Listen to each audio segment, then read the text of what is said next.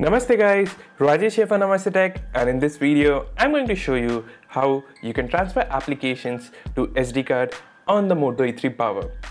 Since the Moto E3 Power runs on Marshmallow out of the box and makes use of the new adaptable storage feature that Google introduced with the OS, the process of moving applications to SD card on the handset is not as straightforward as it should be.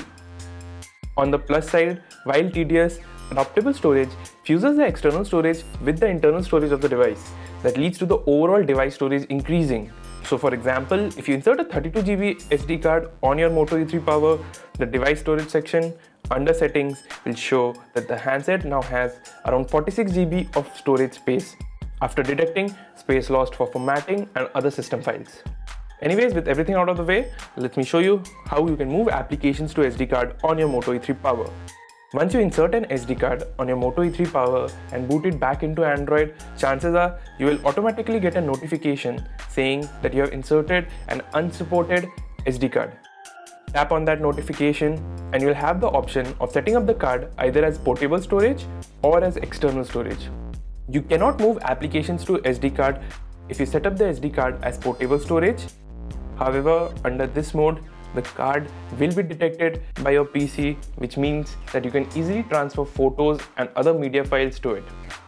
It is only if you set up the SD card as internal storage that you will be able to move apps to SD card.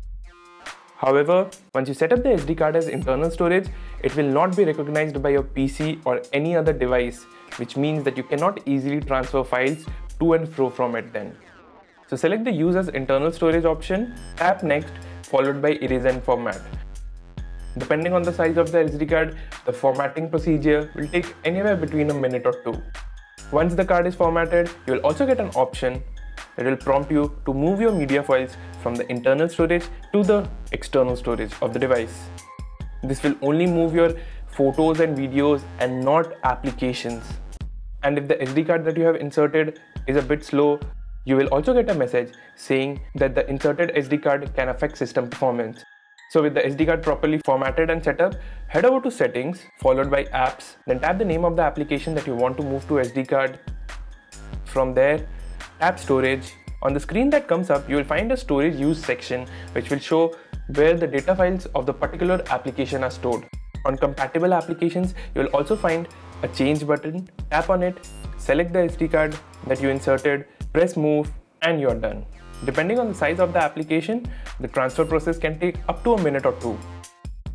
So to repeat, open any application that you want to move to SD card from Settings, Apps, from its listing, tap on Storage, and from there, tap the Change button located right below Storage Used. Select the SD card you just inserted, tap Move to confirm your selection, and you're done. So that's it for this video guys. Thanks for watching it. Do hit the like button below and subscribe to our channel if you have not already done so.